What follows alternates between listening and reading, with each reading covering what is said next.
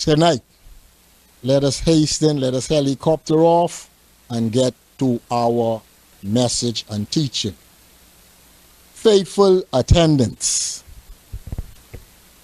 I was given a topic on faithful attendance and what's lacking in the faithful attendance.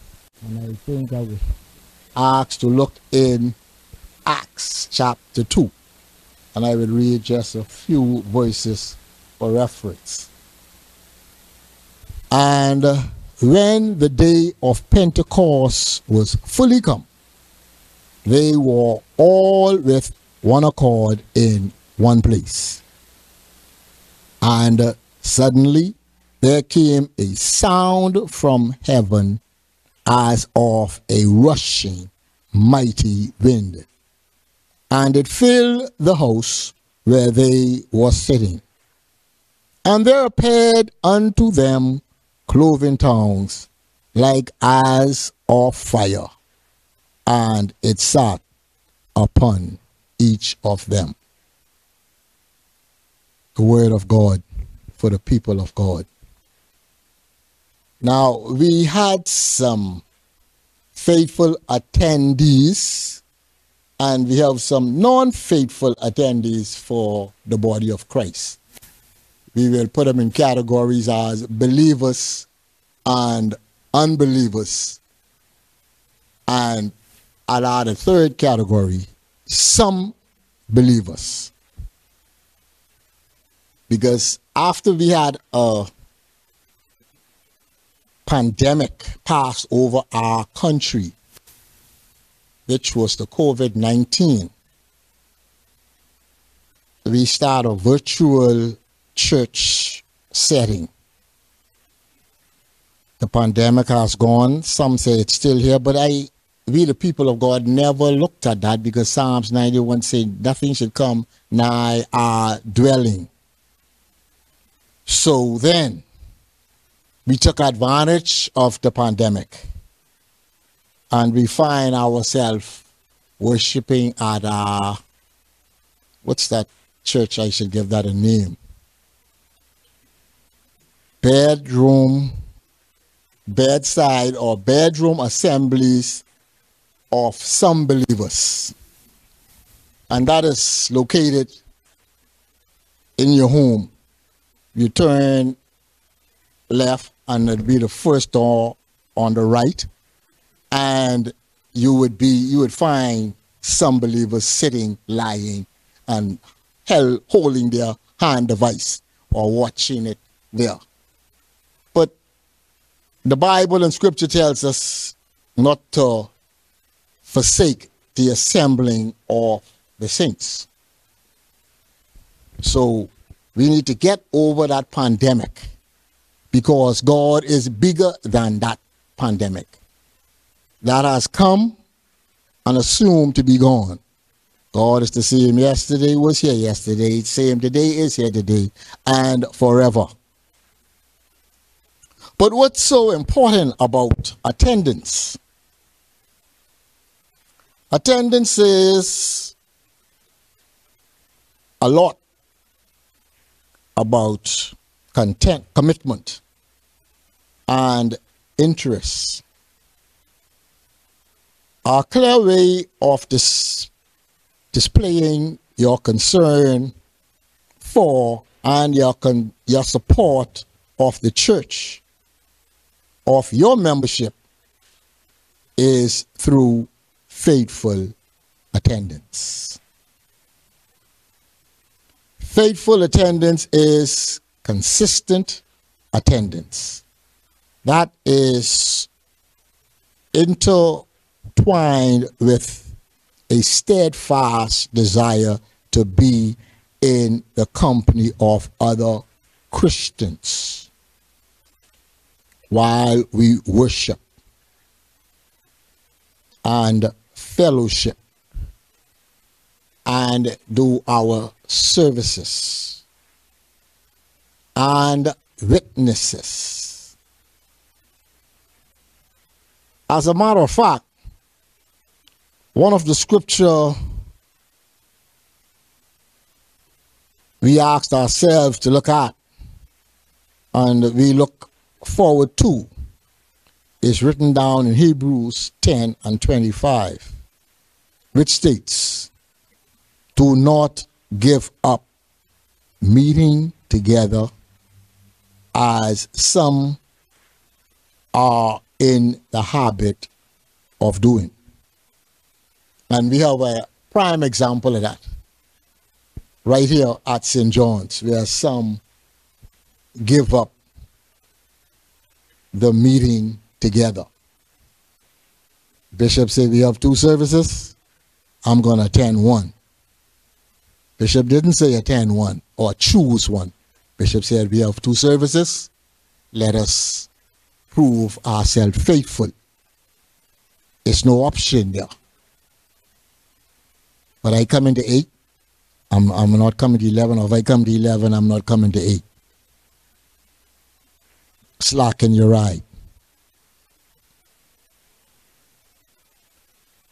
We must be in attendance together. Attendance is a critical element in the strength and unity of the church, as well as a fundamental attribute of our faith and witness. Every Christian that has a concern for the household of faith and who wants to prepare him or herself to serve the Lord better will have a strong desire to be found in the Lord's house. And every day is a day of thanksgiving. We say, this is the day the Lord has made. Let us rejoice and be glad in it. So let us have that desire to find ourselves in the Lord's house on the Lord's day. Now, when we say on the Lord's day, we put a day, a particular day. That's our worship day. We Baptists, we worship on Sundays. We have midweek service, Bible studies, prayer meetings, other days. But our corporate worship day is Sunday. I call that my Sabbath day. That's my Sabbath day. Yeah, so the day whom you choose to keep holy, you keep that holy. We have some other days out there. We dare not cross-step it, but we know the embarrassment and the insult that our Heavenly Father put to some who speaks of the Sabbath, when we know the Sabbath was not made for man, but man for the Sabbath. Every Christian that has a concern for the household of faith should recognize their Sabbath day. You know, when I first give my life, not give it to the Lord, but when I gone back to the fence and took my harp from off the fence, I said, cell phone came out in them days. I never answer my phone on a Sunday. And I had a encounter with Batelco. Had me dated for some Sundays. And I won that battle. Because I was so fearful with God and so sentenced and committed to God. My cell phone used to be off on Sundays. And I told them that. And they gone through the record and they found that. So I was credited back some funds. You know? And that's what God could do. You know? And this is something I inform our congregations from time to time when we speak about Sunday, and I hear some murmuring about you being tired and you being not wanting to sit in for 2 hours and the service too long on a Sunday. And I'm going to emphasize on Sunday because that's our Sabbath as Baptists. And when I hear these, I look to see who it's coming from. And sometimes it concerns me. I wouldn't say it bothers me because it will sound as though I'm doing some injustice. So it concerns me when I hear some of our leaders say it is too long to be in the house of the Lord when you are a believer. But we have stories where we say, work, you go there sniffing with a little flu or cold, and you go there with some limp or some bandages to work, dragging. Yes, Rob, 8 hours. You know, sometimes you stay back longer with the strength that God has provided for you, you know. And it's like heart bothering when you hear and you see these worldly things come up about the house of God being in too long. Because one time I say, I will park my vehicle in the parking lot, I will catch a ride home, and I will bring that home in after evening service. That's how committed I try to make myself to come in and gather in with the saints. Yeah, I had no reason to go home. I don't, I say, boy, I ain't going to practice working on no Sunday. I put Sunday, for the Lord.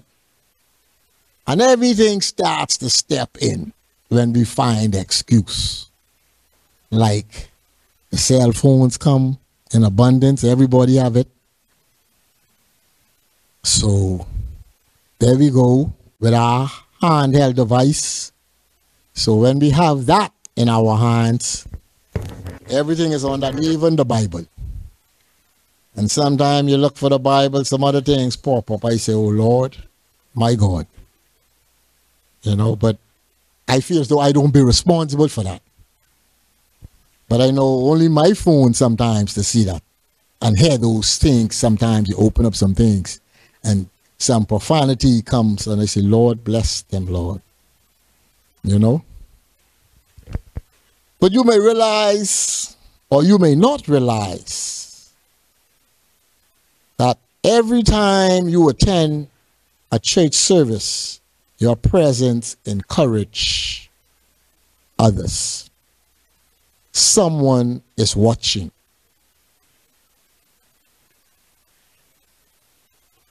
At least it should, by no means encourage you.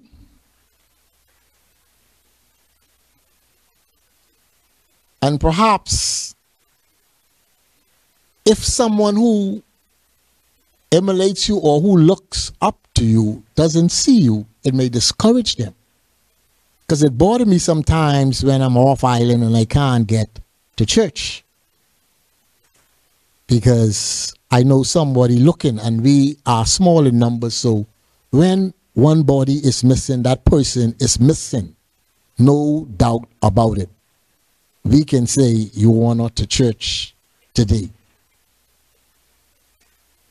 So it's good for us to set a good example, even for the children who says now that church is a bit boring. All of us should make a diligent effort to be present at the appointed time when church is assembled. Why else is attendance important? 1 John 2:6 declares, whoever claims to live in him, that's Jesus, must live as Jesus did. Christians are to follow the examples set for us by Jesus and imitate his walk amongst mankind. And one example that Jesus set was his example of being found in the synagogue on the Sabbath day. Now, he was there other times, but The one example when he was found in the synagogue on the Sabbath day. Luke 4:16. This is the scripture and another scripture that we need to look at ourselves with. It tells us that it was Jesus' commitment, his what he was accustomed to. It was habitual. It was a practice for him to keep himself in the synagogue.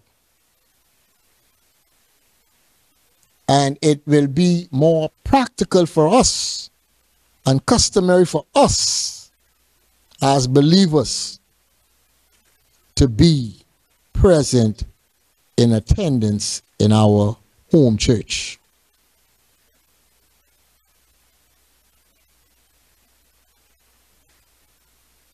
It is a routine, a standard, a habit, and customary way of doing things, as it has to do with the weekly gathering of the people of same like faith, like what we're doing here today, being refilled, being rekindled until our Sabbath day come to overflow us. When we say our cup run it over, I drinking from a saucer because my cup run it over.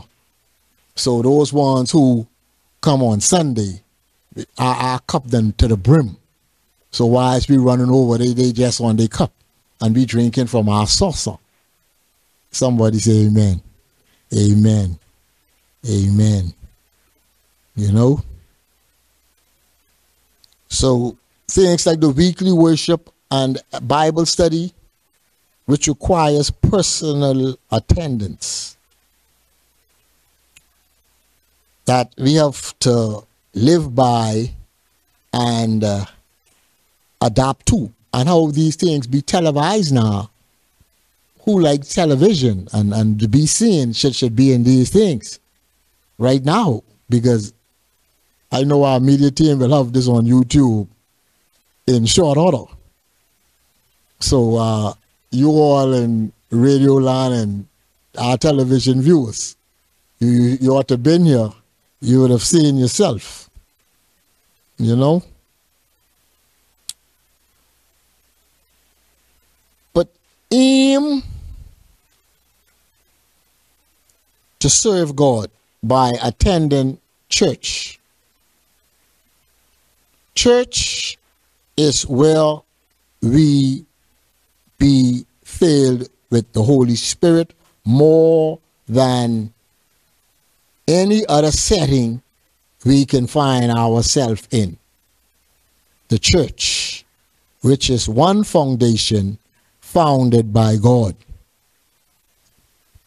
The question was asked, whom do you say that I am? Some say Elias, some said the prophet. But God said, who do you say that I am? And Peter answered and said, thou art the Christ, the Son of the living God. Jesus then replied, flesh and blood did not reveal that to you. Okay?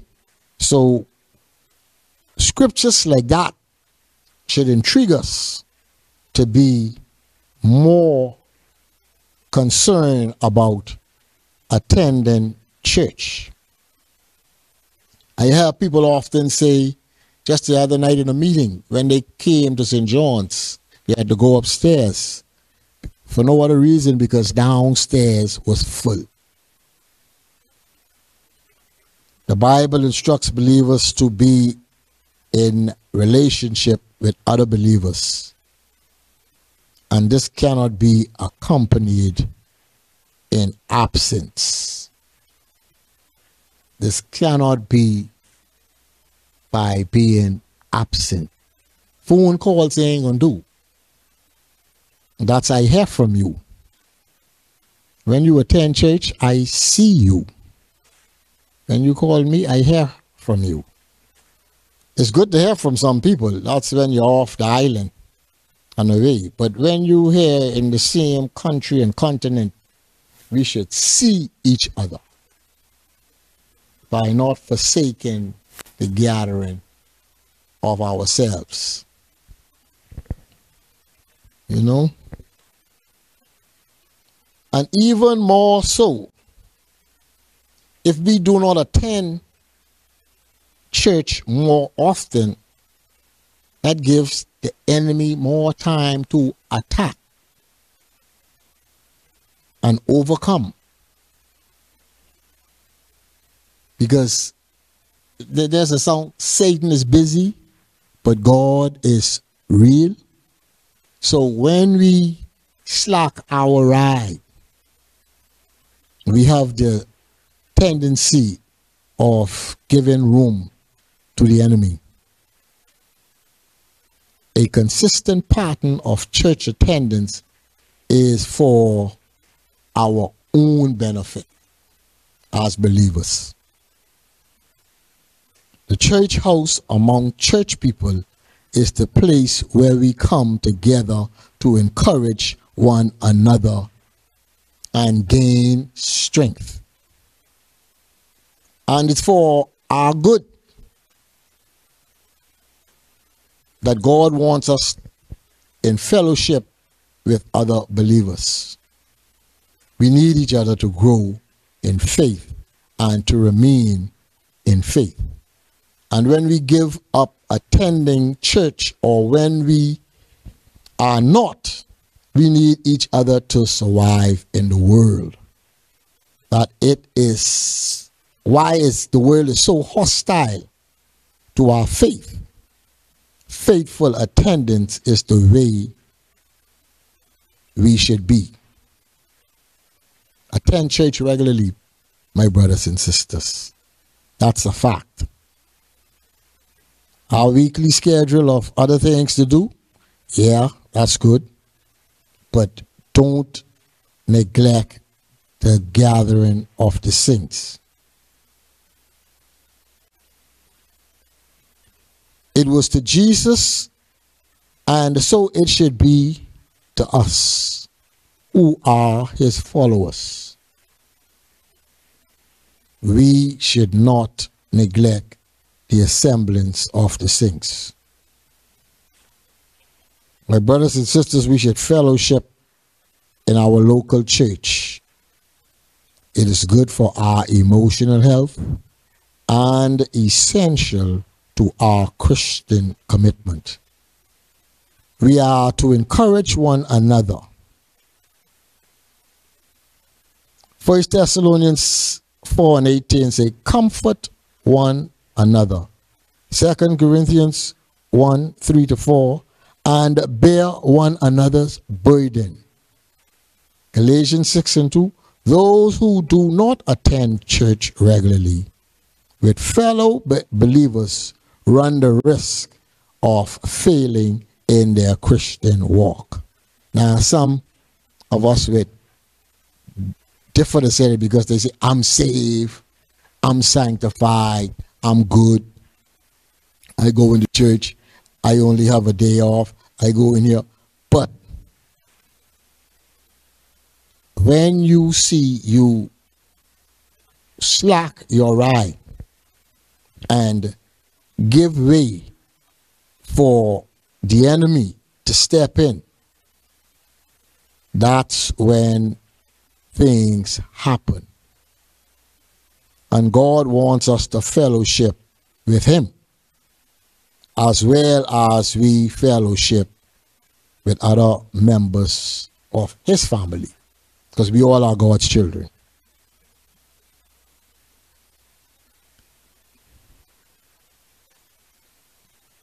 And faithful attendance is so important, very important to us as believers, because we make up programs here in the church, you know, and you would see one person calling this, singing that, doing the offertory, doing the welcome. So when we as a body of Christ comes together, we can lessen the load and share our program amongst each other.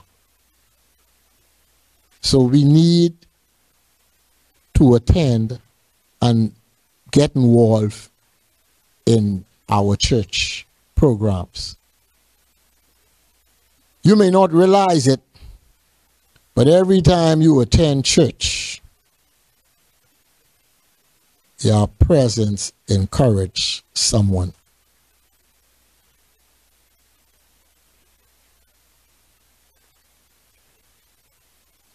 And by the same token, every time you miss, you perhaps discourage someone. Okay? So let us be mindful of our attendance in church. And with us is our evangelist leader. And in one of our meetings, we was discussing about evangelizing.